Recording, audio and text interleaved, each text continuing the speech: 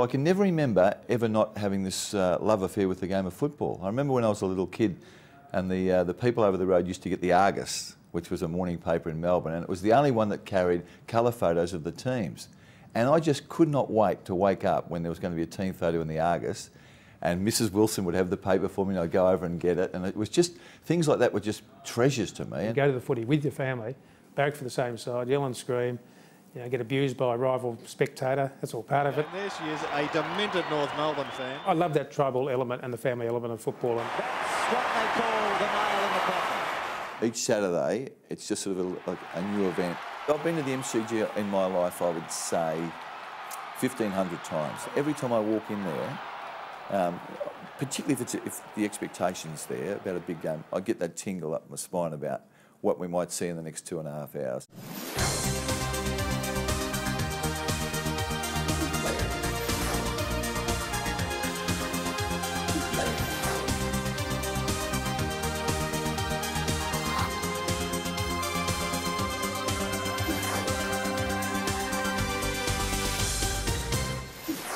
Welcome to part one of a special Herald Sun presentation, celebrating 150 years of Australian football, our game. It's certainly come a long way from a pastime to keep cricketers fit during the winter, a suggestion made by Tom Wills back in 1858. He and a few like-minded mates rustled up some rugby balls and persuaded some friends and acquaintances into participating in some informal matches at Yarra Park, near what will ultimately become the site of the MCG. The Melbourne Football Club was subsequently formed, and by May of 1859, the club had drafted a handwritten document formally outlining 10 basic rules of this new code. None of these footballing pioneers could possibly have dreamed that 150 years later, their ad hoc game would be enshrined as an Australian sporting phenomenon. Hoping for Corey Harley. Oh, when the Victorian Football Association was formed to formalise and coordinate the game in 1877, the code received the official regulation and control it had been crying out for. But by the mid-1890s, a number of the wealthier and more influential clubs were disillusioned with the VFA's central management and formed a breakaway competition to be known as the Victorian Football League for season 1897. Geelong, Essendon, South Melbourne, Fitzroy, Collingwood and Melbourne invited Carlton and St Kilda to join them, and the VFL was born. A primarily amateur pursuit for most of the 20th century, football began its transformation towards full professionalism in the early 1970s. Players becoming increasingly disillusioned about increased demands on their time not being matched by increased pay packets. Threats of industrial action and coordinated player revolts ultimately led the VFL to loosen player payment regulations, wages quickly exploding out of control. Only the richest clubs had any hope of keeping pace, and by the mid-1980s, half the clubs in the VFL were either technically bankrupt or perilously close to it.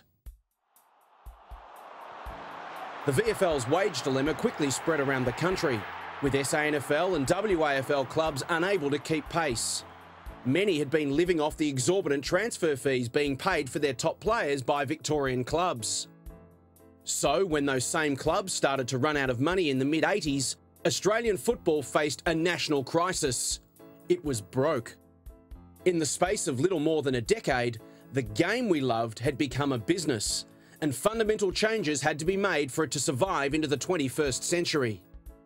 The national draft and salary cap were introduced to regulate VFL player payments and ensure that the gap between the richer and poorer clubs didn't lead to such on-field inequity. Just 5 clubs had shared the 23 VFL premierships on offer between 1967 and 1989. But in the 18 years since 1990, 11 different clubs have tasted the game's ultimate success as the competition has gone national. The people have waited 72 years. Here it is! Australian football is healthier than it's ever been, with record attendances, membership levels and television ratings to prove it. Much has changed about our game, but one thing that has remained constant across the entire 150 years, the passion of the fans. I love every aspect of footy, every aspect. It's great. The happiness, the sadness, the challenges, the commitment, the highs, you know, the joy, the crying. I mean, isn't it amazing to watch a game of footy and watch people cry after it? You think they're inconsolable. You think, what could you possibly say to that person to make his life better? And there's nothing. He's got to cry himself, cry himself out of it, and then pick himself up, and you move on to the next year. In the meantime, over there, you've got grown men kissing each other and hugging each other. And nowhere was the passion more apparent than at the old suburban grounds. Conditions were primitive by modern standards, and the atmosphere was openly hostile to the visiting army. But this was your fortress, your home patch to be defended with every ounce of endeavour on the field and supported with every ounce of passion and fervour off it. A road trip in the old days may have only taken you minutes up the road, but you may as well have been on the other side of the continent. Victories snatched away from arch rivals on their home turf were to be savoured like no other. From the old crepe paper race covers through to the giant modern day banners. From informal supporter groups to the coordinated cheer squads of today. This is the lifeblood of our game. Australian football has been at the centre of rural life throughout its 150-year existence. For so many country towns, the footy club is the centre of their social universe. Life on the land can be a lonely one.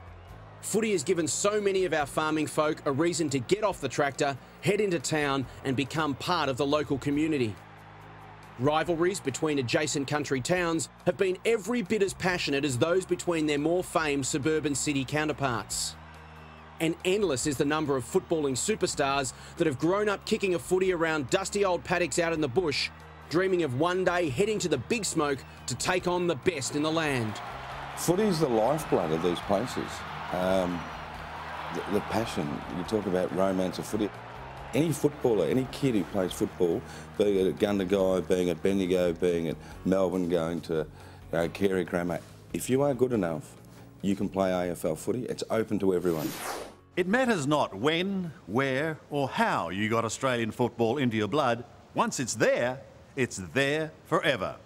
Whether you were born into the game or fell in love with it somewhere and somehow along the way. Once it's touched you and you felt the thrill of the big mark, the freak goal or the impossible win against all odds, our game will have you hooked.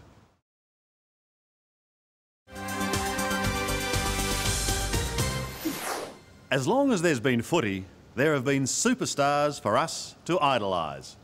Whilst Australian football is the ultimate team game, individual brilliance constantly shines through. For many, it's where their love affair with our game begins. The seemingly larger-than-life hero who adorns our bedroom wall and whose every move and idiosyncrasy is studied and imitated. The arrival of television in 1956 brought us closer to our heroes than ever before.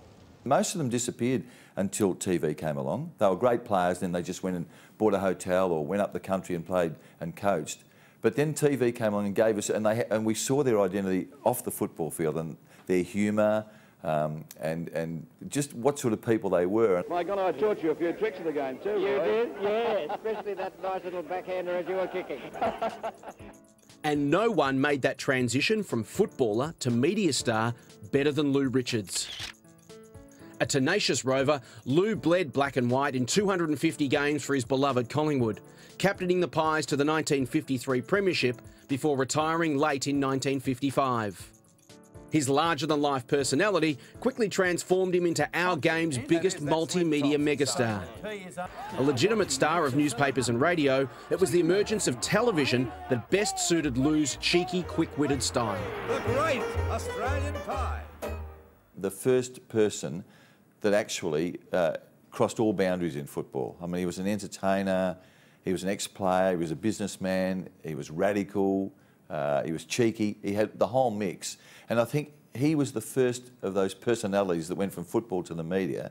I don't think there's ever been anyone bigger since. Lou, I think, is untouchable as a media person. I mean, just yesterday we were talking about World of Sport, and we were just talking about what we used to do on Sunday mornings from three different generations. And You know, World of Sport was just Lou's vehicle. There was a period of time when World of Sport was on and he was writing for The Sun. He was the biggest name in football, including the current players of the time. Jack Dyer provided Lou with the perfect foil. Big, strong and menacing on the field, Dyer was a gentle giant off it. Little Louie was the complete opposite. Jack captain-coached Richmond from 1941 until his playing retirement after a then-record 312 games at the end of 1949, remaining on as coach of the Tigers until the end of 1952. Nicknamed Captain Blood after the Errol Flynn pirate movie of the era, he dished it out and copped it back in equal measure. The darling of the Tiger Army, he was the lead villain for opposition supporters, winning the club best and fairest 6 times. Jack Dyer was a natural comic. He didn't always mean to be, but he had lovely delivery. He sort of, I won't say anything unless I say something, was what Jack Dyer's motto, and so he did good ordinary football and the rest of it, whereas Lou was always yapping like a little dog and full of confidence. My father would say to me, do Lou Richards and Jack Dyer really detest each other? Because that's what came across. And that was very good theatre. And Bob Davis played a very big part in it too. And never forget his contribution to the game of football. A Western Suburbs working-class hero, Ted Whitten debuted for his beloved Bulldogs at the age of 17 and went on to play a league record 321 games, including the Doggies' first premiership in 1954. A 5-time best and fairest, EJ coached the Dogs for 13 years in 2 separate stints and is universally regarded as one of the toughest yet sublimely talented and versatile players to ever pull on a boot. His character as the lovable Aussie larrikin further cemented his place in footy folklore. Stuck it right up them. That's what you did. You stuck it right up them. Whitten becoming a multimedia legend. The nickname Mr. Football said it all. He had this unique ability to embrace all cultures of people, like the rich and famous, the battler, and Ted was the boy from Braybrook. But he crossed all margins, if that's the right thing to say. He had a connection with everyone. When I was looking at him on TV, he was like my favourite uncle. He's always cracking jokes. There's more presence with Ted Whitten than any person I've met in football, including Ron Barassi. Whitten walked into a room and everyone stopped. And he had that way about him, and he knew everyone's name. All the blokes who played in that era, so Skilton, Barassi, Aylett, all say Whitten was the best all-round footballer. So that's all you need to hear. Ronald Dale Barassi. Quite simply the most famous name our game has ever known. The son of a Melbourne player killed in action in World War II, Barassi lived with legendary Demons supercoach Norm Smith as a teenager and grew to become a superstar in his own right. He revolutionised ruck roving, using his strength to barrel through packs on his way to 6 Melbourne premierships, 2 as captain. Barassi then shocked the football world when he accepted an offer to join Carlton as captain-coach in 1965. It was a massive story. It was the front page story in the Melbourne Herald. Barassi was the most famous and most popular Melbourne player in the history of that football club. And here he was at the end of a premiership year, the great hero, the captain, Norm Smith's almost adopted son, saying he was going to play for the enemy. Footy changed, I think, from that day. No player had gone of that ilk before Barassi to cause that sort of pain for supporters. There was a sort of, as I said, the disbelief about how could he, it was almost then seen to be treachery, that you could actually leave your footy club.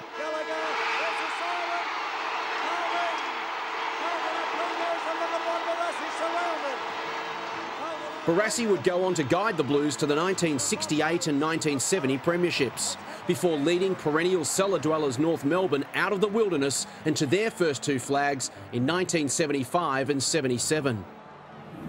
Our game has been blessed with some wonderfully gifted big men, starting with the great Roy Cazaly, a legendary St Kilda and South Melbourne ruckman of the 1910s and 20s, whose spectacular leap immortalised his name in footy folklore forever. Graham Polly Farmer arrived at Geelong from Western Australia in 1962 as a 27-year-old with a massive reputation, having won 3 Sandover medals with East Perth. He can genuinely lay claim to being one of but a few to have single-handedly changed the style of our game, in his case through the use of handball as an attacking weapon, rather than as a means of getting out of trouble. Polly's ability to pump out a 30-metre handball to a teammate on the run, when combined with his sublime rucking skills, made for an unstoppable package. I've never seen him play a handball before like Polly Farmer, and he had so much time. I know you speak about players with time, they get the ball, and it's almost like they're in slow motion. Polly played football like that. I think Polly, in my time, has changed the game more than any other player, and just with the handball. John Nicholls arrived at Carlton as an afterthought. The Blues had been interested in his older brother, Don, but were forced to also take the younger brother, John, as part of the deal. Whilst Don went on to play 77 games as a handy centreman for the Blues, his younger brother, John, went on to become a Carlton legend. Nicholls grew to become a giant in every sense of the word. His shrewd football brain, the enormous tree trunk legs, and those ice-cold blue eyes which struck fear into the bravest of opponents. He was just such an imposing figure. He was a big man. He had those steely blue eyes that used to pierce you every time you looked at him. He was aggressive, he was strong, he was very, very polished, and massive influence in grand finals and big games. I think he ranks probably in the top 3 or 4 players ever for his influence on his football team on any given day. Len Thompson was a completely different ruckman to Farmer and Nicholls. A breathtakingly athletic young big man who was ahead of his time and becoming the prototype for the modern ruckman. His unique combination of size and mobility made him impossible to match in an era of big, lumbering ruckmen. Tomo collecting the 1972 Brownlow medal and a record 5 Copeland trophies. He was the 6'6.5" bloke who was incredibly mobile. You see those sort of players all the time now. I mean, Jim Steins is like that, Dean Cox is like that. Len was before his time. Len was just a totally gifted athlete who could run 400 metres in around 50 seconds at 6'6". No one had seen an athlete who could do that. Nothing captivates the imagination of the football world like a superstar goal kicker, and our game has been blessed with an endless cavalcade of greats. Collingwood's Dick Lee was one of the first truly great forwards, booting 707 goals in 230 games and leading the VFL goal kicking a remarkable 10 times between 1906 and 1922. His role as Magpie spearhead was eventually handed on to Gordon Coventry, who ultimately eclipsed Lee's amazing record by kicking a phenomenal 1,299 goals in 306 games from 1920 to 1937. For all their wonderful achievements, neither Lee nor Coventry could match South Melbourne star Bob Pratt's mind-blowing performance in 1934. The mercurial full forward booted 150 goals for the season, on his way to 681 from 158 games. Another goal-kicking record to have stood the test of time is the 18 goals won kicked by Melbourne's Fred Fanning against St Kilda in the final round of 1947. A few have challenged it over the years, but none have been able to conquer it. Remarkably, it was to be Fanning's final VFL game. He left league football to coach country club Hamilton in the prime of his career at just 25 years of age for nearly 7 times the pay packet he was receiving at the D's. But there's always a new megastar just around the corner. Essendon youngster John Coleman bursting onto the scene with a 12-goal debut in the opening round of 1949. With an amazing 537 goals in just 98 games, Coleman was practically unstoppable, topping the VFL goal kicking 4 times in his 5 full seasons before a knee injury ended his stellar career in round 8 of 1954 at the age of just 25. He was obviously an outstanding player. He was gone before he was in his mid-20s with a knee injury that I know for a fact would have probably kept him out for 6 weeks today. I'll write about John Coleman, and he was like, I don't know, he was a myth. If he didn't barrack for Essendon or didn't go to the game, John Coleman was just this thing you read about in the paper, like some overseas world figure. The crowd used to follow Coleman for 1 quarter, then at that end of that quarter they'd go round to the other end of goals and see him kick another 3 or 4 goals and jump on people's backs. The people who saw him play and saw a lot of him, they say that he's as good as anyone that's ever played the game. The late 1960s and early 70s were a golden era for glamour full forwards, with 3 of the all-time greats strutting their stuff in an ongoing battle to be the league's leading goal kicker. Doug Wade was a big, strong, burly full forward from Horsham who debuted for Geelong in 1961. Blessed with a spectacular leap and a glorious long punt kick, Wade played a key role in Geelong's 1963 premiership win and led the Cats goal kicking 11 times in 12 years before crossing to North Melbourne under the 10-year rule to play in North's historic 1975 premiership. Short it does, up they go, Wade takes it, Wade took it from behind and he's popped it through. Peter McKenna was footy's first pop star. The mop-topped Collingwood spearhead sending a generation of Magpie fans into raptures with his strong marking and deadly drop punts on the field, while his vocal talents whipped them into a frenzy off it. He led the Collingwood goal kicking 8 times and the league table twice, topping the ton on 3 occasions with a personal best of 143 goals in 1970. All up, Peter McKenna booted 874 goals in just 191 games, and at the peak of his fame was quite possibly the most popular football star of them all.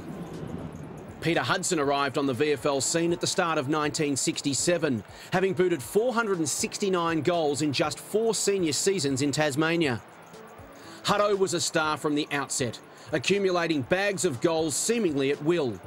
His brilliant use of his body to outmanoeuvre opponents was capped off by his deadly flat punts. Yeah, Peter Hudson, I've never seen a player remotely like Peter Hudson. That crouched over run-up, stuttering approach, kicks this mongrel flat punt, whatever he called it, always straight.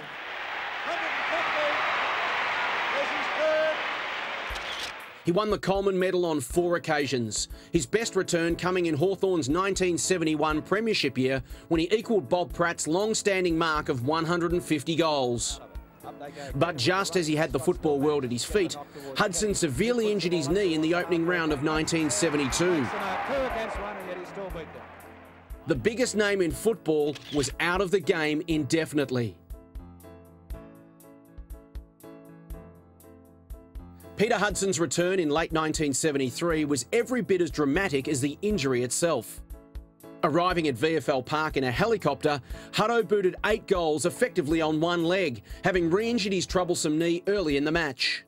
Did you have any thoughts about coming off at any stage? I thought I might have to there at one stage, but Kanga made sure that I didn't have any more thoughts on. He gave you a pep talk? No, he didn't. It's what he doesn't say that counts. He wouldn't reappear at VFL level again until 1977. The superstar enjoying another triumphant return to boot 110 goals. All in all, he kicked a phenomenal 2,191 goals in senior football on both sides of Bass Strait. His 129-game VFL career netting an incredible 727 goals at an all-time league record of more than 5.6 goals per game. The Hawks would be blessed with another all-time great full forward less than a decade after Hudson hung up his boots. Jason Dunstall arrived as a raw, solidly built youngster from Queensland in 1985. He would lead the club's goal kicking for 12 of the next 13 years, collecting 4 best and fairests, 4 All-Australians, 4 Coleman medals and 4 premiership medals along the way. He ended his Hall of Fame career with a whopping 1,254 goals for the mighty Hawks. Opposition clubs knew that the Hawthorn player was going to kick it to Dunstall. They knew, but they couldn't stop it, and no one could do anything about it for 14 years. While Dunstall was racking up goals for the strongest team in the competition, Tony Lockett was booting bags of his own, often in teams towards the bottom end of the table. The son of a country football legend, Lockett debuted for the Saints as a powerfully built 17-year-old in 1983. And by 1987, he was an irresistible force. 117 goals and the first man in history to win both the Coleman and Brownlow medals in the one season. He would go on to kick almost 900 goals for the Saints, before heading north to Sydney in 1995 to add another 460 to his collection. Will he write his name in the record book forever? Come on, play. With this kick, it's going to go. It's done. And aren't we privileged? By the time he had hung up his boots midway through 2002, Tony Lockett had booted a record 1,360 goals, the greatest individual goal kicker in the history of the game. If your team wasn't playing Plugger, you would watch the game because you're hoping Plugger would either kick 12 or belt someone, right? Or either both. That's what happened. He was like the quintessential train wreck. You think, God, this guy, he's going about 180 miles an hour, he's going to kill someone. And he nearly did a couple of times. But how dominant was he? How dominant? While Jason Dunstall and Tony Lockett were the standout orthodox full forwards of the 80s and 90s, there was another prodigious goal kicker who was anything but orthodox. Gary Ablett's enigmatic ways didn't fit the Hawthorn mould, so he was cut loose by the Hawks after just 6 games in 1982. But the Cats persisted with this mercurial talent, and Ablett rewarded them with some of the most scintillating football ever played. Here is the magician at work. He shoots towards goal. What more can you say? He had all the tricks. Brilliant in the air, unstoppable on the ground, and capable of making the impossible possible with the greatest of ease. Despite starting his career as a wing half-forward, Gary Ablett booted 1,030 goals in his 248-game career and provided us with some of the most breathtaking memories of all time. In pure talent terms, the best player that I've ever seen. He could do more things on a football field than anyone I've ever seen. The way he marked, the way he kicked on his left and right foot from any angle, the way he busted packs. You know, I mean, Ablett had the lot. You could dribble him, he could screw him over his head from 50. Gary Ablett's seen as the most talented footballer I've seen by a country mile. While Gary Ablett was affectionately referred to by Geelong fans as God, there was only one king. North Melbourne superstar Wayne Carey. Little give was okay to Bell, who found some space, kicks wide, wants Carey, running onto it, he's got it. Now he might be a metre or two too far out. He's going to wind himself up and go for it. Carey lets loose. It's a big one. It's a beauty. It's a goal. A powerful athletic centre-half forward, Carey led the Kangaroos into 7 consecutive preliminary finals during the 90s. The skipper leading from the front time and again. Wayne Carey might be the first you'd pick because of his physical size and where he plays on the ground, centre-half forward. Carey, to me, was a guy that turned more football games than anyone else that I'd seen play it. I mean, it was just... I've always used this metaphor for Wayne. It was just like the kid from grade 6 going down to play with the kids in grade 3, and just when he wanted to take a mark, he did, or he wanted to kick a goal or wanted to show off, he could do that. One of those matches was last week in the Classic against the Bulldogs. Carey comes from the back. Carey does well. Carey hooks it back. Carey kicks a goal. What a match he's having. His controversial departure from Arden Street at the beginning of the 2002 season was one of the biggest stories in football history. The future of the North Melbourne Footy Club hung on Wayne Carey's anterior cruciate ligament during the 90s. He was that important to this footy team. The North Blokes loved him. They would have followed him to the end of the earth. Carey was making his comeback. He was coming back into town, the Sheriff, and there's a couple of people to welcome him, and that night, the feeling at Telstra Dome was, it was out of this world. A minute or so later, Glenn Archer came over and paid his respects. I can't remember ever going to a game of footy and having a sense of anticipation of what is going to happen here. Here's Carey. Oh, and Stevens lined him up too. You'll watch the game, but you'd always go back behind play just to see if maybe Glenn Archer's walked up and just killed Wayne Carey. And when they finally all met up... The game, I don't know who's kicked the goal, to be honest, Dermot. I've been watching the other end. Harding got it, I think. Harding got it, right. Have a look at this. Have a look at this. Have a look at this, boys. Got the free, got the goal, come on. You know, it was an unbelievable night, truly unbelievable night.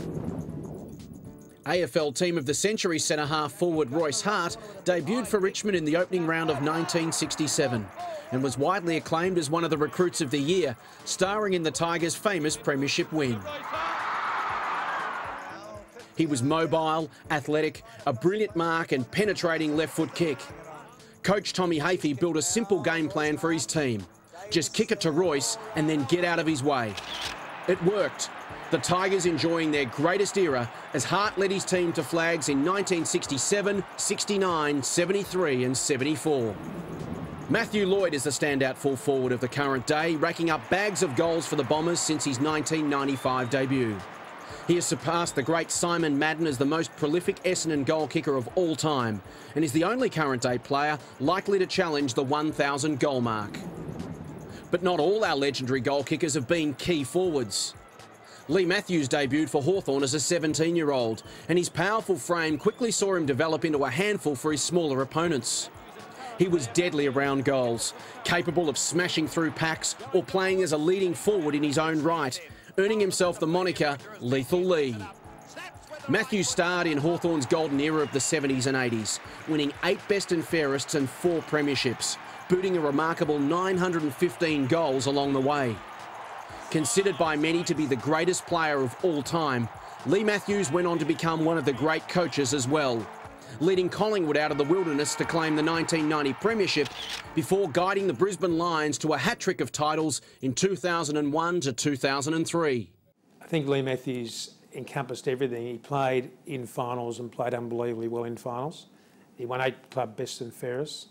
He played over 300 games. I've always regarded Wayne Carey as the best player that I've ever seen play the game. But when you look at the Matthews record, I think Matthews has got the best record of anyone to have ever played the game. If the ball was there, he was going to get the ball no matter who else came near him. So he had the brilliance and he had the hunger. He combined the two at a level no other player in my lifetime has combined it. He didn't have quiet games. His quiet game was 13 kicks, 2 goals and knocking someone out from the opposition. Richmond's Kevin Bartlett was another rover capable of tearing opposition defences apart with freakish anticipation and boundless skill.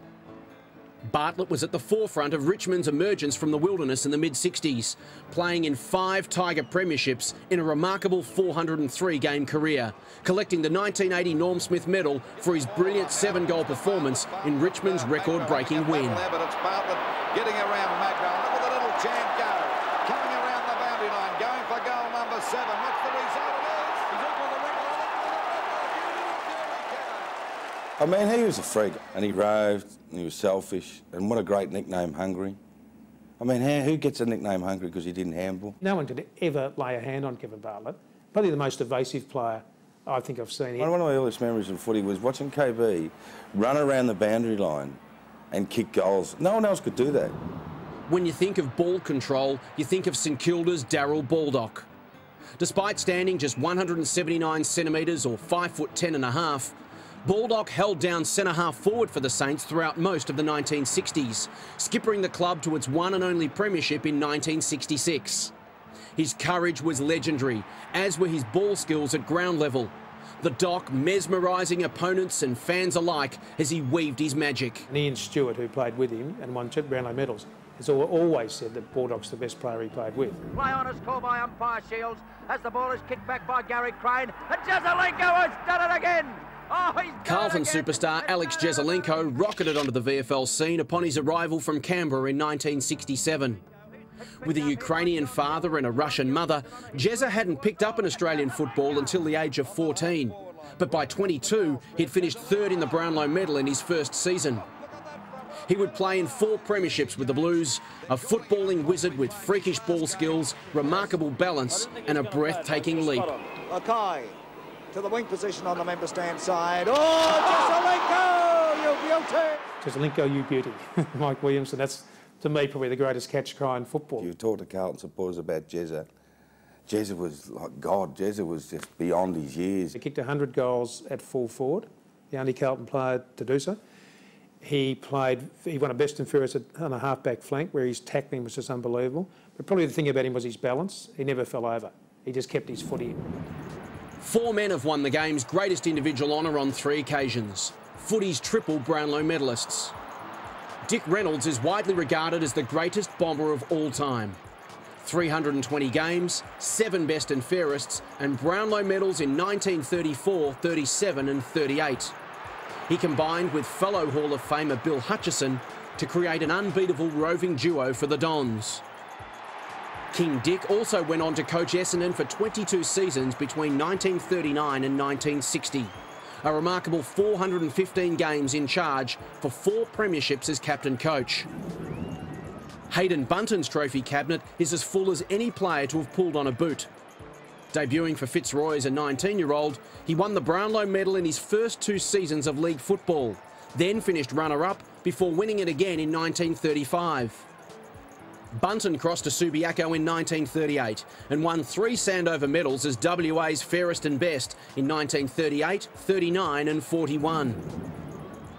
Arguably the greatest sentiment of all time, Ian Stewart shocked the football world when he won the 1965 Brownlow medal, but it was no surprise when he backed it up again 12 months later. He crossed to Richmond in a sensational swap for Billy Barrett at the end of 1970. It proved to be a masterstroke, with the rejuvenated Stewart winning his 3rd Brownlow medal in his first season with the Tigers. Bob Skilton grew up dreaming of playing for his local team, Port Melbourne. But it was with South Melbourne that he made his name as a football legend. Debuting as a 17-year-old in 1956, he would win South's best and fairest an incredible 9 times in 11 seasons.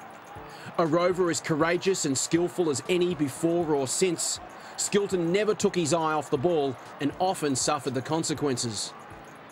Blessed with brilliant skills on both sides of his body, he was a player ahead of his time, winning the Brownlow medal in 1959, 63 and 68. Tough, brave. In an era when the good players did get knocked around, particularly if they were small, I mean, he just got knocked down time after time and kept getting up and kept playing well. All champions share 2 common qualities: above average natural talent and an exceptional drive and work ethic to get the most out of themselves.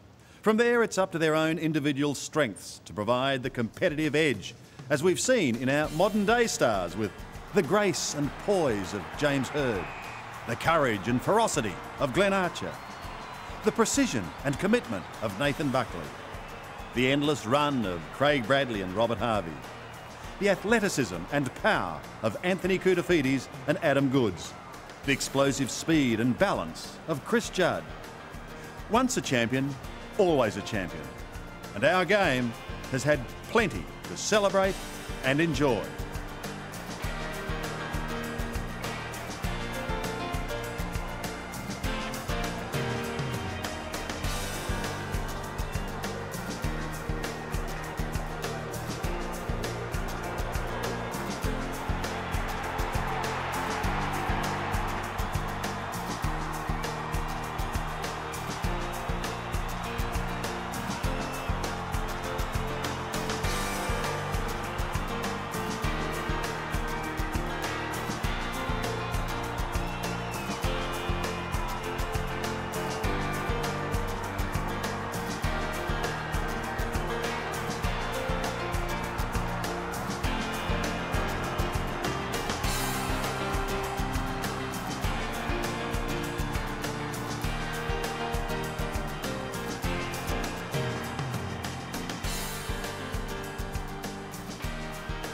This year, you know, we've had Nathan Buckley go, we've had Mark Rashudo go, we've had James Hird go.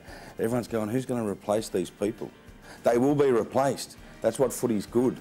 There's someone in there who's grade 6 at Shepparton High or Shepparton Primary School. He could be the next James Hird in 10 years. And footy has shown us that superstars, they come and they go, but they leave their mark. Sport has always provided us with the highest of human drama, and for 150 years, Australian football has been no exception. Amidst the hustle and bustle of footy, occasionally come moments that stand frozen in time. Split seconds, immortalised by Herald Sun photographers for all eternity. These are the moments that create the fabric of our game.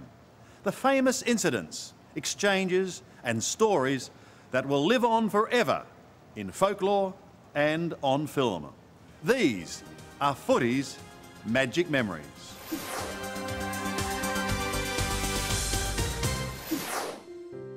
When the seemingly invincible Ted Whitten contracted prostate cancer, most believed that the legend of the western suburbs would steamroll straight over the top of it like he did everything else in his life. But this was one opponent that EJ would not be able to get the better of. And by mid-1995, he was gravely ill. With his beloved Vics set to host South Australia at the MCG, what better stage for the football world to say goodbye to Mr. Football? The result was arguably our game's most magical moment.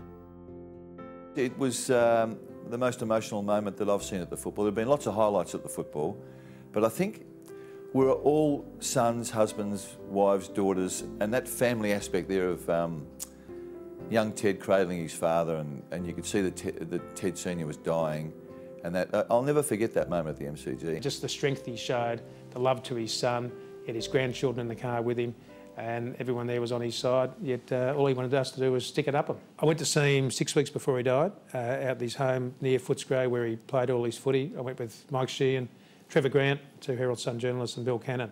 And he had, by that stage, he'd lost his sight, he'd had a stroke. But as we walked in, we introduced ourselves and he threw his arm around us and shook hands. The grip was still the same. We went out, sat in his kitchen, talked about Gary Ablett, talked about football. And I'm going to struggle with this, but the moment when we left and just the big hug from EJ, and he knew that was the last time that we'd see each other. And I just never forget when I said, we've got to go. And it was, I think, momentarily he'd forgotten where he was at in his life, and he was just reliving the memories, and he was as bold as ever. And I said, EJ, we've got to go, mate. And with all the little strength that he had left, he mustered that up and he says, righto then, piss off. And that was just Whitten, you know. I mean, even at that point, it wasn't the softness about him, it was just the bravado. And it was just a very moving occasion for all of us who were there. There was no fear. He was facing death as he faced an opponent on the football field, head on.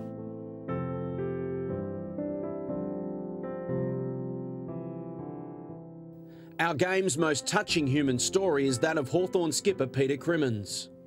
The little fella, as he was affectionately known, contracted testicular cancer during the 1974 season, then suffered a relapse early in 1975.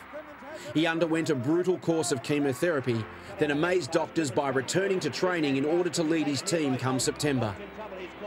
With one reserves game under his belt, the Hawthorn selection committee faced the agonising decision of whether to pick Crimo for the 1975 grand final. In the end, coach John Kennedy elected not to risk the health of their little captain. Crimmins devastated upon being left out of the side that is belted by North Melbourne. He absorbed the crushing disappointment and returned to the fold, only for the cancer to return even more aggressively than before. And by Grand Final Day 1976, Crimmins was critically ill.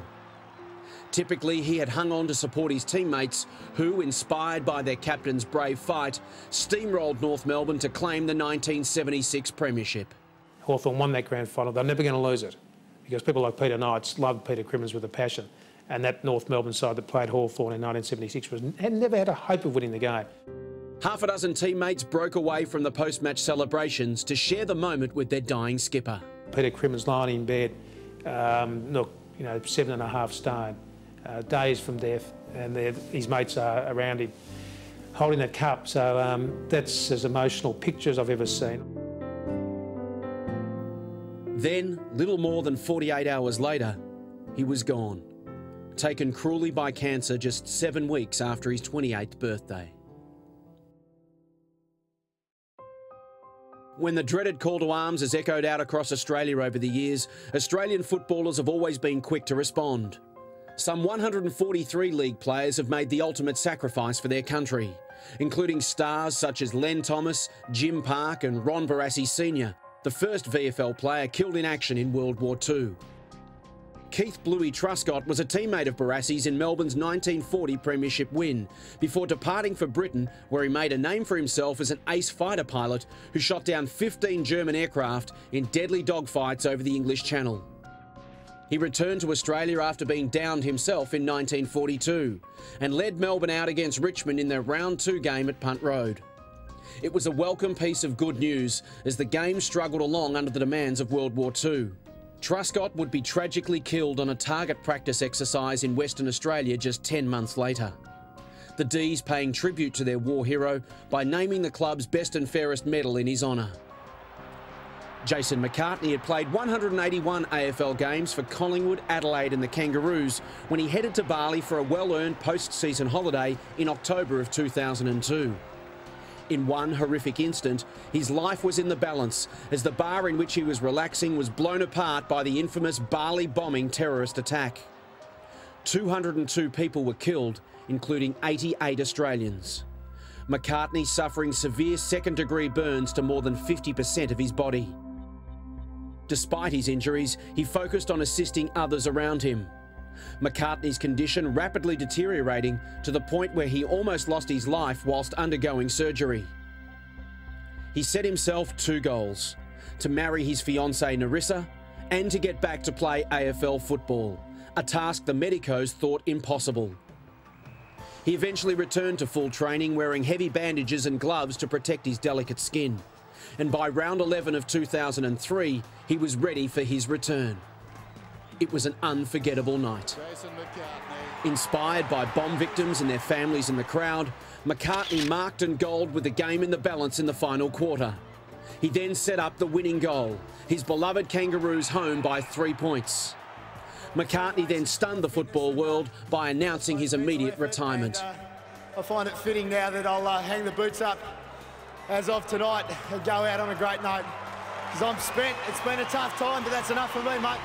Because he was a somebody in a horrible world, he actually became, I don't know, a figure of the bomb and about fighting back and surviving and moving on. It was just such an uplifting thing, not just for the families of those victims, but for we who are watching it and thinking to those bombers who tried to send a message. Jason McCartney sent a message back to you and stuff you. It was more than a footy moment. It was like an Australian life event or Australian sporting life event, if that makes sense. It was an amazing night. Australian football has made an enormous social contribution over the years, leading the way on issues such as racial and religious vilification. Once the sole domain of Anglo-Saxon footballers, the AFL has become a source of great opportunity for young Indigenous players. And recognition must be given to the trailblazers, whose persistence, vision and resilience paved the way for those who have followed and enhanced our game accordingly. Douglas Nichols, Norm MacDonald, Sid Jackson, Polly Farmer, Barry Cable, the Cracker Brothers. They all played significant roles in breaking down footy's racial barriers. But it was two men in the 1990s who directly exposed and rejected racial vilification in our game once and for all. Things that had been part of the culture for so long, suddenly Michael Long brought them to a head. Sanity prevailed. We all realised it was unfair that people should be vilified on the grounds of race on the football field. Michael Long was a statesman for the game, where he actually stood up and said, I'm proud of my colour. Nicky Winmar, of course, lifted his jumper at Victoria Park that day and pointed to his colour. Here I am, I'm good, I'm bold, I'm brave. I'm standing here in front of you in what was probably the most hostile territory in football at the time, at Vic Park, and there it was with the jumper up, magnificent body, the black skin, the finger. I just look back at it now and think it's amazing how quickly things move forward from there. Another who has made a significant contribution to the growth and development of the Indigenous influence on our game is Supercoach Kevin Sheedy. His vision is matched only by his passion, as evidenced on one now famous afternoon in mid-1993 after his baby Bombers rolled reigning premiers West Coast at the MCG. In a spur-of-the-moment action, Sheeds inadvertently created a new footy tradition that will live on forever between Essendon and West Coast. Sheedy was also close by for another of footy's most famous moments, when Big Nick was flattened by Richmond's Laurie Fowler just 3 minutes into the 1973 grand final. When Nick hit the MCG turf, I think the hearts of many Carlton supporters went with him and Richmond players just lifted, and so did the crowd lift. I reckon everyone in the Carlton team and all the Carlton supporters didn't think they could win the game of football after Nick hit the deck. That's just how important he was to this footy team. With Carlton's captain, coach and team enforcer effectively out of the contest, the Tigers took liberties with other Blues. Neil Baum taking star fullback Jeff Southby out of commission as Richmond muscled their way to the 1973 title. Sweet revenge for their Nichols-orchestrated grand final defeat the previous season. These two great rivals were also bit players in another famous MCG moment. It was August 27, 1999. Richmond set to host Carlton on Friday Night Football. But the most dramatic action of the night occurred well before the opening bounce. I looked up to the scoreboard and then something caught my eye, and in the bottom left-hand corner there was just a little flicker. And I said, hey, a couple of the light globes were blown, they're on fire. We started looking at it, and in the space of about 5 minutes, it grew and grew and grew, but then it got scary. Then I thought, well, is it going to tumble down? I mean, are people going to die? And the Herald Sun the next day, it was a front page photo, the MCG, a light, but it went from a moment of, oh, geez, the scoreboard's on fire, to, geez, I hope it doesn't fall down. But just let's hope that it can be controlled and there's nothing that is explosive inside there. Now the fire brigade are getting things under control. The most emotion-charged match in the MCG's proud history was the round 22 1996 merger clash between Hawthorn and Melbourne. With the two clubs set to face a merger vote in a matter of weeks, fate had them meet each other in the final round of the season. That would be one of the three most memorable games I've seen. I remember walking across to go to the MCG that night thinking there might be 25 or 28,000 people there. I think there were close to 70, I think. An amazing game. I thought the passion that night. And then Dunstall kicked his 100th goal that night. And David Neitz kicked 9. And Chris Langford came off peeling the Hawthorn jumper off. It was an unforgettable night. Again, it was that passion. I think people sort of saying, I think even the message that night was we'd rather die than actually give up our jumper. The Hawks prevailed in a one-point thriller to scrape into the 1996 finals. But the real battle for these two clubs lay just around the corner. Hawthorn was in dire financial straits and saw a merger with Melbourne as the lifeline they needed to survive. Melbourne was financially more viable, but lacked on-field success and a genuine home base for social, administrative and training purposes. The Melbourne Hawks merger proposal was put to the members on September 16, 1996. After bitter debate, Melbourne's members voted in favour of the merger. But when the Hawthorn rank and file overwhelmingly rejected the deal following passionate pleas from club legends including Don Scott, the merger was sunk and both clubs lived to fight another day. So many people who genuinely cared and who were making decisions from their heart in what they thought were the best interests of their footy clubs were disenfranchised by their footy clubs when things didn't eventuate. When the merger didn't happen, it just hurt so many people, so many good people who'd given so much to their footy clubs, and they never ever felt welcome back there after the things that were done and said at that time. Footy has given us so many magical moments, and none more so than those fairy tale grand final day stories.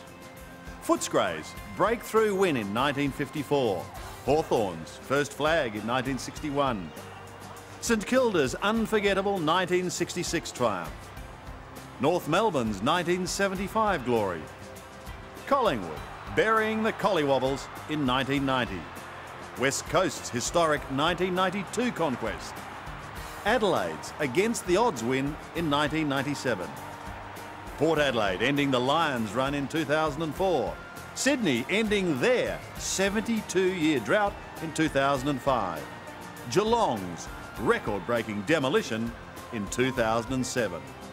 All have taken their place in footy folklore, with their joy and excitement to live in the hearts of their loyal fans forevermore.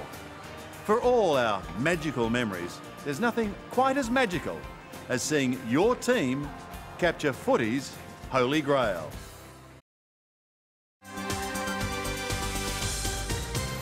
The Wayne Carey-Anthony Stevens affair at North Melbourne, when that broke, the next day the Herald Sun's first 14 pages were on that issue.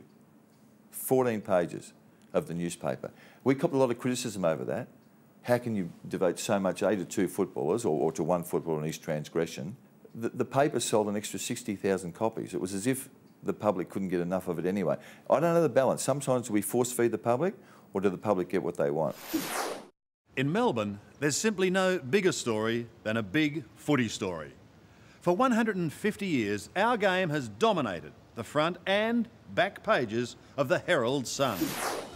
The public's appetite for the latest footy bombshell has never waned, and be it a crucial injury, a boardroom brawl, a human interest story or a controversial suspension, we as footy fans love to read all about it. And speaking of suspensions, there have been few more dramatic or costly than that of Essendon superstar John Coleman on the eve of the 1951 finals. Coleman had been reported for striking Carlton fullback Harry Casper in the final round of the home and away season. With the Bombers gunning for their 3rd consecutive premiership, hundreds of fans waited anxiously outside Harrison House for the tribunal verdict. Despite the umpires conceding Coleman was provoked by Casper, he was found guilty of striking and suspended for 4 weeks. The Dons, without their superstar spearhead, ultimately falling to Geelong by 11 points on grand final day. Fast forward 26 years, and it was Collingwood fans sweating on a September report. Fiery superstar Phil Carman was the Magpies' trump card in their bid to bury the Collywobbles once and for all. An athletic centre-half forward, he was unstoppable on his day, but had been reported for striking Hawthorn's Michael Tuck in Collingwood's 1977 second semi-final win. Fabulous Phil would be suspended for 2 weeks, ruling the game's #1 player out of the grand final and the subsequent grand final replay.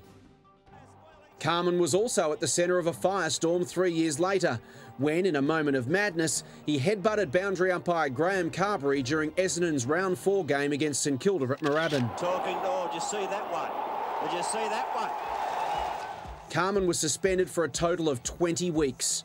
4 for striking St Kilda's Gary Sidebottom and 16 for headbutting Carberry. Quite possibly the single biggest football story of all time came midway through 1965, when Melbourne Supercoach Norm Smith was inexplicably sacked. Smith had overseen the Demons' greatest era, leading the club into 8 grand finals for 6 premierships in just 11 years. But a libel suit lodged against Smith after he criticised an umpire caused a falling out between the coach and the board. Suddenly, and without warning, Smith was given his marching orders. The football world was stunned. They'd played 11 games, Melbourne, that year. They won the premiership the year before. So he's coming out for a premiership year. After 8 rounds, they're undefeated. Undefeated. I mean, get your head around that. After 11 rounds, they're 9-2. They've lost 2 games for the year. They've won 9 and they sack him. The Norm Smith sacking was just an error of judgment by a snooty committee at the time. What sort of buffoon would make that decision? Of course, common sense prevailed, and later on they brought him back. But the spirit had gone. Melbourne had been broken as a footy club. Brassy had gone, and then Smith was effectively gone from that time on, and he knew it himself that it was all over. That was the silliest decisions by administrators in the history of the game. When talented South Australian utility Neil Saxey ran out onto the Western Oval for Footscray's Round 2 1975 clash against Fitzroy, little did he know that he was about to make a very unwanted piece of VFL history. In just his second league game, Saxey would become the first player rendered a quadriplegic from an on-field incident. This seemingly innocuous collision with Fitzroy's Kevin O'Keefe severely damaging Neil's spinal cord and breaking his neck. He would never walk again. Fast forward 12 years to 1987, and brilliant young Carlton star Peter Motley is critically injured in a horrific car accident on his way home from training. Motley was driving innocently down Queen's Parade in Clifton Hill when an out-of-control car launched over the tram tracks and came crashing down on top of him. Given a less than 30% chance of surviving the night, Motley defied the odds and lived, but would never play football again. You speak to Craig Bradley and Stephen Kernahan, whose records are fairly handy, and they'll both tell you that Motley's as good a player as they've seen in South Australian football. And for him to be struck down after just 1 year with a car accident, that's a case of what might have been. Collingwood's Darren Mullane was another AFL star who made front-page headlines for a tragic reason. Mullane was a big, strong, fearless wingman in Collingwood's rise to prominence in the late 80s and early 90s. And as a lovable rogue both on and off the field, was a favourite son of the Magpie Army. He was a gun. He was a gun footballer. He was as tough a player I've seen play footy. The last round of the 1990 season, he broke his thumb at Victoria Park playing against Fitzroy and was told, then you won't play in the finals. Mullane said, I'm playing the finals. What do I have to do to get through the finals? And they said, we have to wear your thumb in plaster all through the week, and then it'll be taken off before the game. I went into the Collingwood rooms after their first final, which was out at Waverley, I think, against the West Coast Eagles in a drawn game. He got in the shower, the plaster came off his hand, and the pain of the water hitting his thumb caused him to scream out in agony. Now, he was a seriously tough guy, Darren Mullane, so that gave you some idea of what he was going through. I think that was felt by all the other players, and that galvanised that team. Yeah, the 1990 premiership player who held the ball in his hands when the siren sounded, he had the ball in his hands and he threw it up. It was to know. He played the next year, then he died in October, early October 1991, driving from the Tunnel nightclub at 3:30 a.m. in the morning, well over the limit, as we well know. He made a fatal error in judgment. It was one of the saddest things to happen in footy, and Darren Mullane's number 42 is still cherished at the Collingwood Football Club. There were 8,000 people down in Dandenong at his service, and yeah, I think that's still felt. I mean, I reckon it set Collingwood back for the next decade. They didn't recover from Mullane. He was the spiritual person of that club for that period. Another story guaranteed to spark mass interest from the football public is anything to do with club relocations or mergers, as first seen in late 1981 when the struggling South Melbourne was shipped off to Sydney.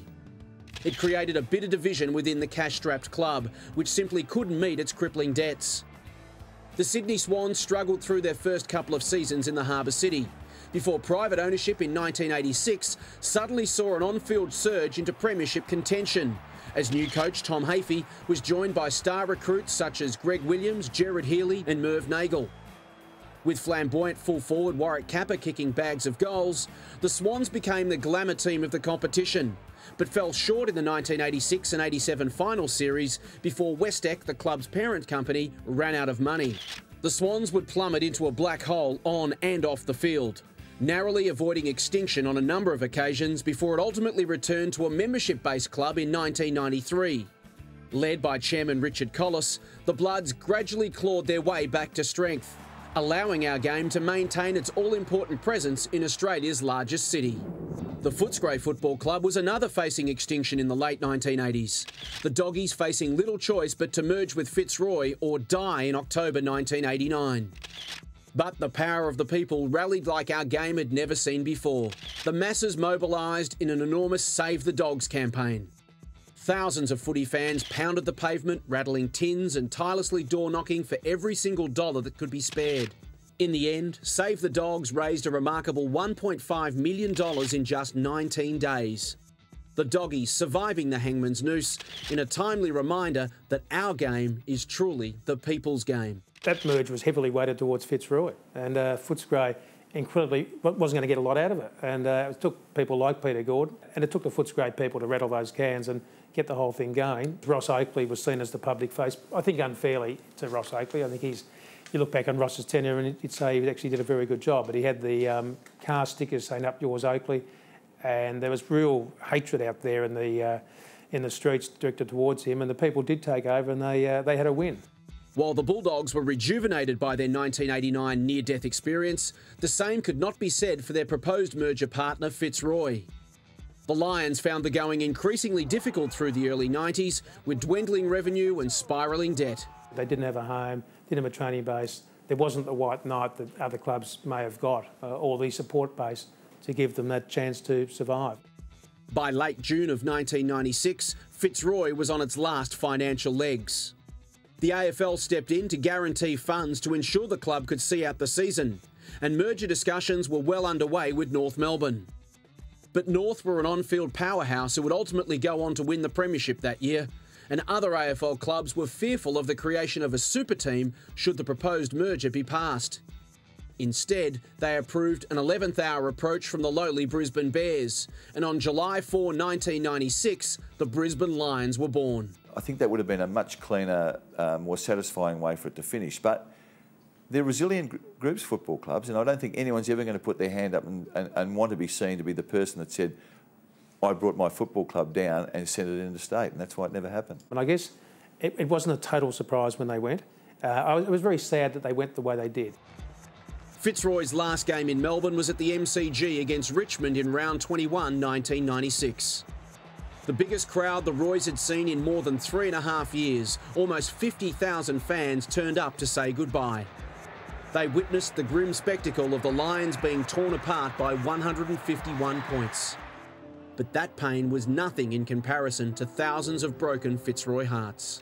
That game against Richmond was just sad. It was terribly sad to watch that. But for those people that really cared, and I've got quite a few of my friends that are passionate Fitzroy people, and the wounds are still there.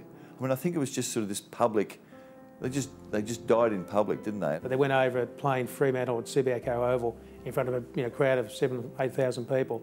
They were undeserving. The AFL should have made that game be played in Melbourne and give those Fitzroy people the chance to send off their club. The end of an era, the end of an age for Fitzroy. Go and talk to somebody who barracks for that football club and get them to tell you what it's like to not have your football club playing AFL anymore. The support of your own club, you can't imagine what it'd be like for that club to be shipped into state. I guess you get something if you follow them, better than nothing, do you? Don't you? But I feel for Fitzroy people. You feel for any club that is forced into oblivion. I know a lot of Fitzroy supporters, and some don't go to the footy anymore, some still do, and some have adopted the Brisbane Lions. But it's not the same. It's not the same. The Brisbane Lions of the early 21st century would go on to become one of the greatest teams our game has ever known. Ironically, it was the fear of creating a super team that had led to Fitzroy and Brisbane's shotgun wedding in the first place. The Lions claimed a hat-trick of premierships from 2001 to 2003. Unthinkable glory within just 5 years of their arranged marriage.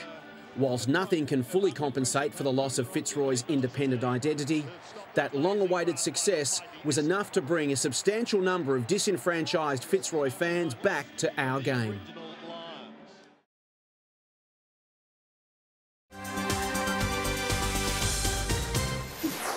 Our great game of footy is an emotional roller coaster. The unbearable tension of a tight finish. The jubilation or despair when that final siren suddenly blares. The miracle comeback. The against all odds upset.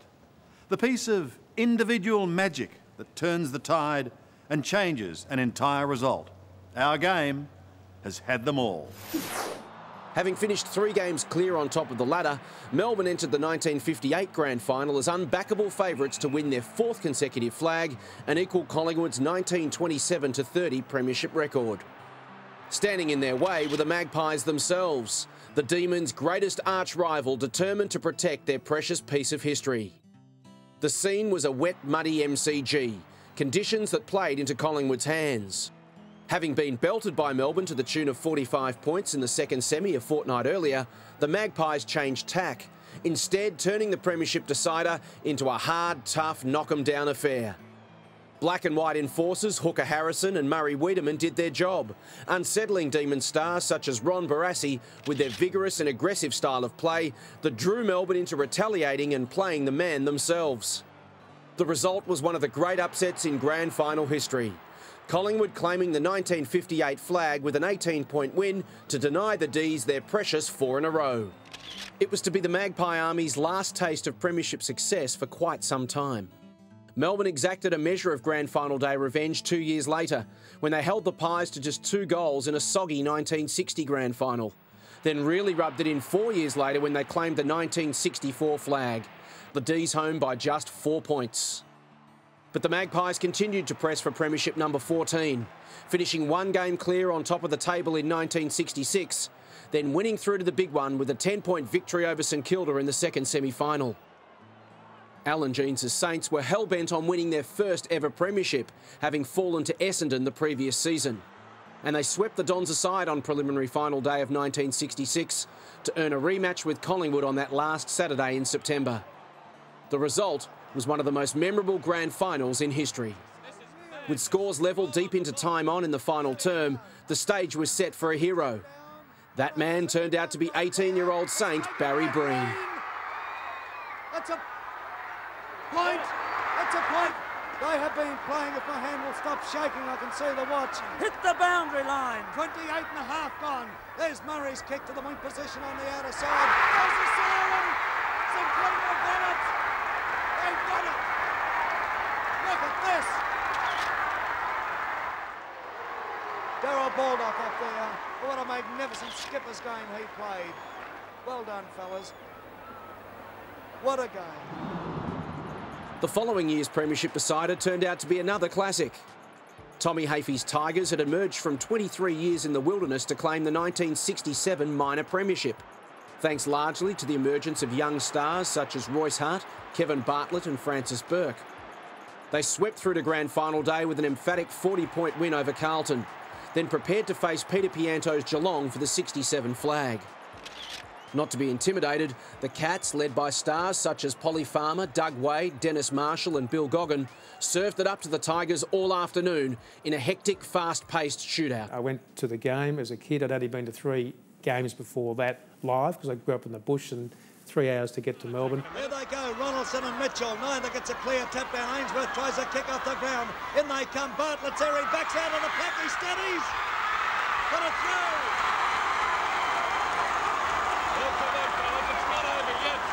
There was a couple of contentious decisions, and then John Ronaldson comes on and kicks 2 drop-kick goals from 60 metres out. I mean, John Ronaldson couldn't do that at any other time in his life. Here's a go for Polinelli. Polinelli picks up. He tries a long one. A heart-stopping finale to an all-time classic. Richmond claiming their first premiership in almost a quarter of a century with a thrilling 9-point win. I was allowed to go into the rooms with a bloke called Dr. Ryan, who was the club doctor of Geelong at the time after the match. I remember a couple of players were crying, a few had a couple of beers, the enormity of losing that game to Richmond, and that Geelong side was just a brilliant side. The 1970 grand final saw bitter rivals Carlton and Collingwood square off in front of the largest crowd in football history. An incredible 121,696 squeezed into the MCG to see whether the Magpies could break their run of narrow grand final failures by repeating their second semi-final win over the Blues a fortnight earlier. Led by stars such as Peter McKenna, Len Thompson and Des Tuddenham, the Pies blew Carlton off the park in the first half to lead by a whopping 44 points at half-time. Faced with a seemingly insurmountable deficit, Carlton coach Ron Barassi implored his team to throw caution to the wind, to play on and handball at every opportunity, thereby changing the flow of the game. He also went with his gut instinct, replacing Bert Thornley with goal sneak Ted Hopkins. For Barassi to do what he did and tell the players to take risks tells you a lot about Barassi. I'm not sure Tommy Hafey, as coach of Richmond, would have done that. In fact, I'm darn sure he wouldn't have done that. I'm not sure Bob Rose, who was coach of Collingwood in that game, would have done that. It's not been critical of either of those coaches. Barassi had that little bit extra, that bit of flair. Malcolm Blight would have done it. The second half of the 1970 grand final is etched in stone as footy legend. Hopkins bobbed up with a couple of quick goals, the Blues turning the game on its head with 7 goals in 12 minutes at the beginning of the third term. Nightmares of September's past came back to haunt the Magpie Army as Carlton slammed on another 5 goals to 1 in the final term to steal the most famous of grand final victories by 10 points. It's the most exciting grand final because they came from behind. I think it changed footy in many ways. The 1971 grand final therefore had a lot to live up to, but it too turned out to be one of the most dramatic matches of all time. John Kennedy's Hawthorn faced Alan Jeans's Saints in front of more than 118,000. Hawthorn superstar Peter Hudson entered the game needing 4 goals to break Bob Pratt's 150-goal season record. His Hawks starting as slight favourites, having beaten St Kilda by 2 points a fortnight earlier. Hudson was flattened early by Cowboy Neal and wasn't able to exert his usual influence. The Saints turning for home with a 20-point lead. But Hawthorn supercoach John Kennedy had an ace up his sleeve.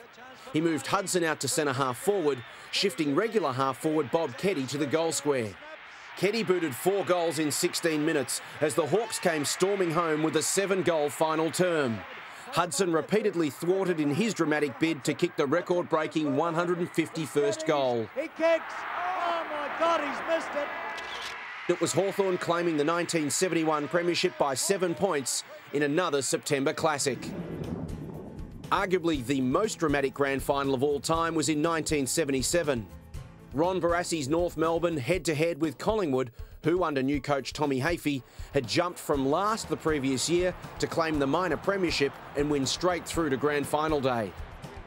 Despite the absence of suspended superstar Phil Carman, the Magpies held their own in the first half before exploding away in the third term to hold a commanding 27-point lead at the final change.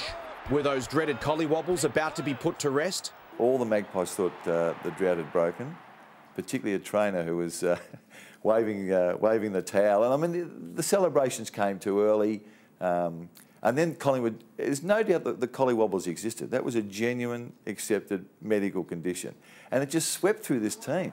The Kangaroos came storming home in the final quarter as the Magpies stopped to a walk. The Roos hit the front and led by 6 points as the ball headed deep into Collingwood's forward line with only moments remaining. There's a mark here to someone. It's in front of Twiggy. It's a Twiggy Dunn, I think, has got it. Oh, golly, it could be a drawn game. Well, the pressure on this veteran from Collingwood, played over 200 games, fires for the goals. And he's put it through and scores at that level. And picked up by Little Bond, he's going for a run.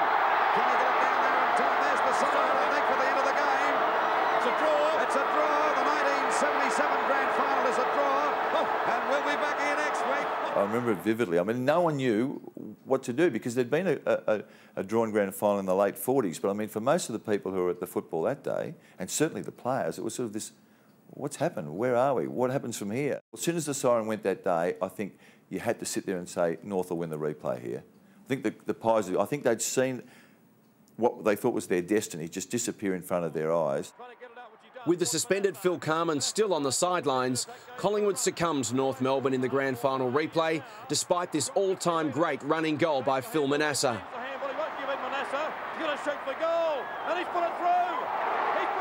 The Kangaroos claiming their second league title by a comfortable 27 points. The Collywobbles had struck yet again. But to the Magpies' eternal credit, they kept fielding premiership contending teams year after year. And in 1979, they made it through to the last Saturday in September for the 6th time in the 22 seasons since their 1958 flag. This time around, it was their dreaded nemesis of 9 years earlier, arch-rival Carlton under captain-coach Alex Jesaulenko. It was everything you would expect from a Carlton-Collingwood decider. Tight, tense and brutal. The Pies were in complete control when they pulled away to a 28-point lead midway through the second term, before young Carlton dynamo Wayne Harmes moved into the centre and sparked the Blues. The favourites slammed on 5 goals in 12 minutes to lead by a point at the major break, before opening up a handy 21-point advantage by three-quarter time. Once again, Collingwood's premiership dreams looked to be on shaky ground. But the Pies rallied magnificently in the final term to get themselves back into the contest. It's sailing goalwards. The difference is 4 points. It would take arguably the most famous moment in grand final history to deny the Magpie Army yet again. Harmes fires at the goals, but he's off target. It's rolling towards the boundary line, and Harmes almost makes ground. He tips it back to shoulder. That's a goal! Was it out? God, who knows? You know, the beauty of it today, with the amount of cameras at footy games now, we would know whether it was in or out. Wayne Harmes tapping it back to Kenny Sheldon, who picked it up in goal. The difference was, I think, 5 points at the end of the game on a soggy MCG day. It was one of the MCG grand final moments of all time. That'll still be shown in 100 years' time when we're all dead and buried. Hawthorn and Essendon emerged as footy's great rivalry of the early 80s. Two hungry, up-and-coming young teams desperate to seize the mantle as the league's new powerhouse club. The result was some ferocious, uncompromising and compelling football, full matches to savour. They were like the glory days of footy. Essendon Hawthorn started in about 82. Dipper absolutely wiped out Alan Stoneham. Absolutely wiped him out, and a big fight started, and that's what started it. And Sheedy was into the players. He wanted them to beat Hawthorn, but not beat them. He wanted them to hurt them. And to hurt them, he had to play tough. Well, he might have been trying to get square with Stoneham's incident. But Hawthorn had tough men. They had Dermot Brereton. I mean, Dermot would stand up to him. He would stand up to anyone, Dermot. Dipper on a wing. You know, Gary Ayres at the back pocket. They were a tough team, but they weren't as tough as Essendon. They weren't. But all through that period of about 4 or 5 years, their matches were bloody, they were dirty. You know, they were tough, and they were great games of footy because both teams had, you know, champion players playing for them. Hawthorn annihilated Essendon on grand final day 1983, winning by a then record margin of 83 points. And when the Hawks led the Bombers by 23 points at three-quarter time in a low-scoring 1984 grand final, the boys from Glenferrie Oval appeared all but certain to claim back-to-back flags for the first time in club history. But, like Ron Barassi before him, Essendon coach Kevin Sheedy decided to throw caution to the wind and made a series of radical moves that changed the complexion of the game. 1984 was a great grand final because the Bombers came from behind at half-time, well down, and Sheedy changed everything round with the players moving them forward. It takes the coach sometimes to dare to be different. The climax to the 1987 home and away season was the most thrilling in the history of the game.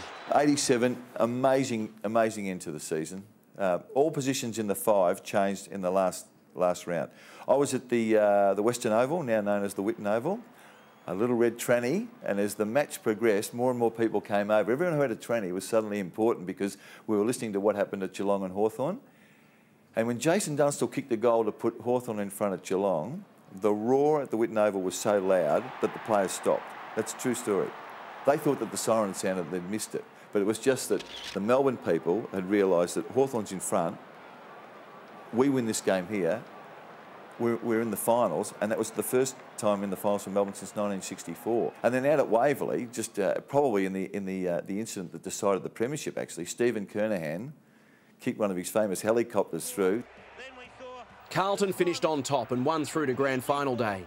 But the fairy tale story of September 1987 was Melbourne. In their first finals campaign in 23 years, the D's demolished the Roos by 118 points and then the Swans by 76 points as a real sense of destiny started to permeate through the Melbourne faithful. All that stood between the Demons and their first grand final in a generation was reigning premiers Hawthorn. More than 71,000 fans flocked to Waverley, the D's entering as overwhelming sentimental favourites. They kicked with the aid of the wind in the opening 3 quarters, courtesy of a fluky breeze. And when they turned for home with a 22-point lead, the long-suffering blue and red army could barely contain their excitement. The experienced Hawks turned up the heat in the final term, Melbourne spraying a series of golden opportunities to close out the game as the boys from Glenferrie edged ever closer. In the end, it came down to one last roll of the dice for Hawthorn. 28.5 minutes have gone. But I've never seen a game change as quickly as that. Straight in, straight to centre back mark, kicking to Buckenara. Close it down, Buckenara trip, Buckenara's free kick. Siren sounds. Then Big Jimmy lopes through the mark, chasing his opponent. The whistle goes, Buckenara goes to about 40, and you knew then it was over. I mean, it was a beautiful kick. If he kicks this goal, Hawthorn are in the 1987 grand final. If he misses, Melbourne are in. There's the kick. It's a goal. It's a goal. I remember I was sitting with a mate of mine, and we had the picnic basket, and everything had been beautiful for about 3.5 quarters. And I finally lifted my head up to look around to see where he was, and he was gone. I didn't see him for 15 minutes, and I caught up with him, and he'd been crying.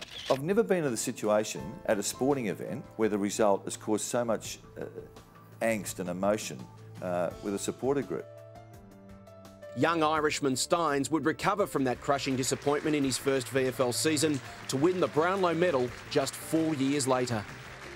What Jimmy Steins has done from where I saw him come from, when he and Sean White were playing football for Melbourne and dropping marks and kicking the ball over the fence and just looking like they were totally lost out there. And to think that you can go from not having touched an oval ball, our ball, until you're probably 18 years of age and then become one of the greats of the game, that's what sport does. It throws up those sort of stories. Hawthorn would fade in the heat against Carlton on grand final day of 1987, but bounced back to destroy Melbourne in the 1988 decider before qualifying for their 7th straight grand final in 1989. Their opponents would be Malcolm Blight's Geelong, a free-flowing, high-scoring combination led by superstar full forward Gary Ablett.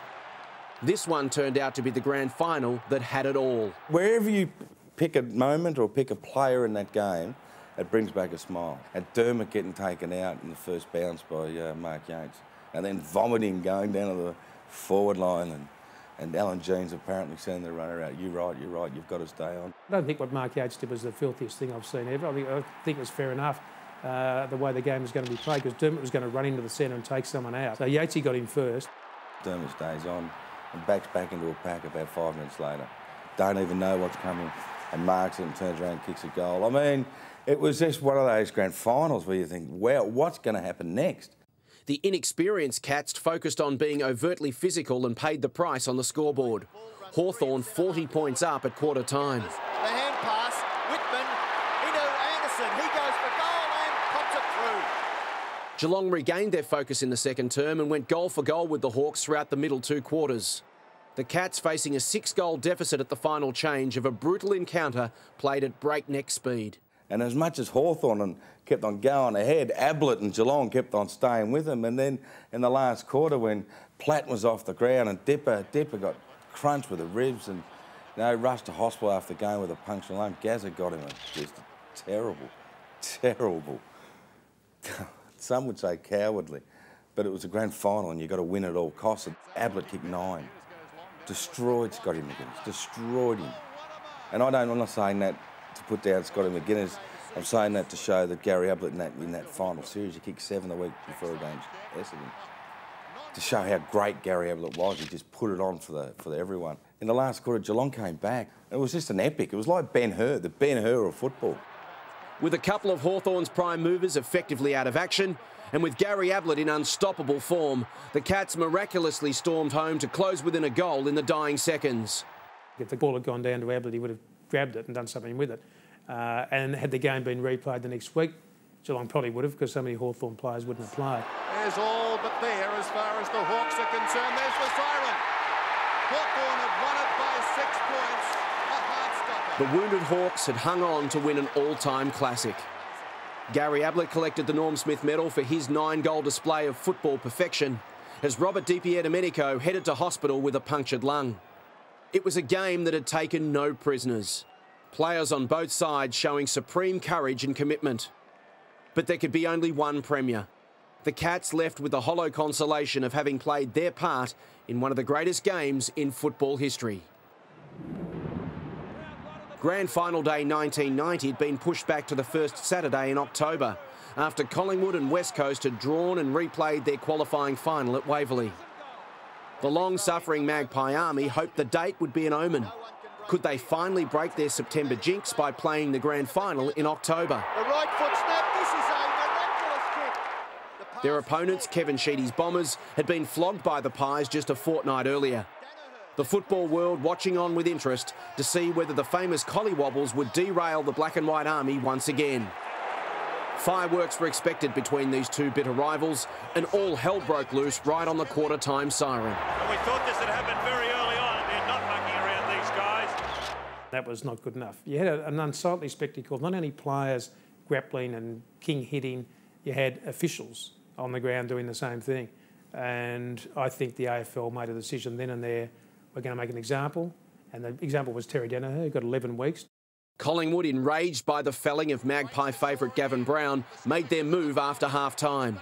The Pies never giving the Collywobbles a look in as they powered away to a 63-point win that sent the long-suffering Magpie Army into unabated delirium. He need not even kick it. The drought is over. The game's most famous run of grand final failures was finally over. They had the perfect captain in Tony Shaw for that, us against them. They had the perfect coach in Lee Matthews. And Mullane was the player who ended up with the ball at the end of the 1990 grand final, fittingly. I think that ball went down a laundry chute in the Hilton Hotel that night with his brother Sean. I think that's how history tells it. The 1999 preliminary final between arch-rivals Carlton and Essendon is widely regarded as one of the great games of the modern era. The Dons went in as unbackable favourites, having finished one game clear on top, then destroying the Swans by more than 11 goals to cruise straight through to preliminary final day. Carlton had finished in 6th position before being flogged by the Lions in their opening final to the tune of 73 points. They rebounded to beat West Coast in the first semi, but not even the most optimistic Carlton supporter gave their team much hope of rolling the Bombers, who were considered all but premiership certainties. So much so, in fact, that patrons entering the MCG walked past cocky Essendon fans already lining up for grand final tickets outside the ground. But the Blues weren't going to give in without a fight, and they jumped out of the blocks to stun the raging favourites and lead by 16 points at the first change.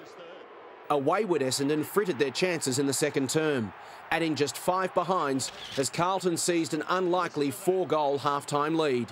In the third quarter, Essendon managed their comeback. Everyone knew Essendon were going to come back. And in the third quarter, they did. They kicked something like 7-7. Right? They could have been 40, 50 points up. That didn't happen. And then Carlton just came back at Essendon in the last quarter. Despite having been completely outplayed in the third term, the Blues headed into the final term just 11 points down. The next half an hour would secure Carlton star Anthony Koutoufides his place in footy folklore. Kouta was simply unstoppable.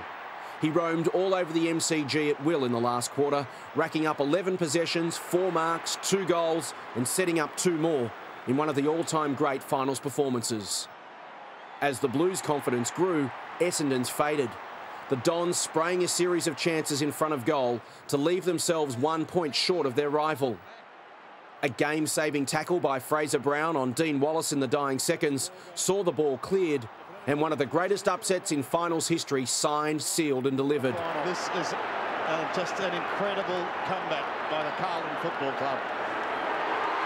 They are into the grand final. Carlton is into the grand final. The Blues shattering Essendon's 1999 premiership dream by a solitary point, despite finishing with 9 fewer scoring shots. One of my everlasting memories of that game didn't actually happen on the field. I'm walking down Brunton Avenue. In front of me was about 60 Carlton supporters with their arms linked around each other's shoulders, singing da da da da da. And if anyone who doesn't vote for Carlton knows that song can really get under your skin. It really can. And that day they were singing it, and I thought to myself, I don't think Carlton supporters have been more happier in their lives than that day, knocking over Essendon as underdogs. It was an amazing day. Another of Essendon's great foes around the turn of the century was Dennis Pagan's Kangaroos. The Bombers and Roos developed a fierce rivalry that bordered at times on open warfare. Kevin Sheedy labelling key North Melbourne football staff as soft as marshmallows before their 1998 qualifying final. The Roos prevailed that night by 22 points. Kangaroo fans letting Sheedy know all about it after the match. They were the toughest team in the competition in the mid-90s, the Kangaroos. Without a shadow of doubt, they were the toughest. And Kevin Sheedy said to the Essendon players, we must become tougher than the Kangaroos. We must, right? The Bombers turned the tables in early 1999, claiming their round 2 meeting over the Roos by 35 points. By round 17, the two teams sat one game clear of the rest of the competition. Outright premiership favouritism on the line as they headed to the MCG. Essendon that day decided to target Wayne Carey. Pinch him, punch him, run into him, swear at him, whatever you do, get into him. Carey loved it. He loved the way Dean Solomon and these guys and Damien Hardwick were coming up to him and saying, you're dead, Duck. Duck was like Gladiator, you know, Maximus, woo, who are you talking to, right? I'll unleash hell.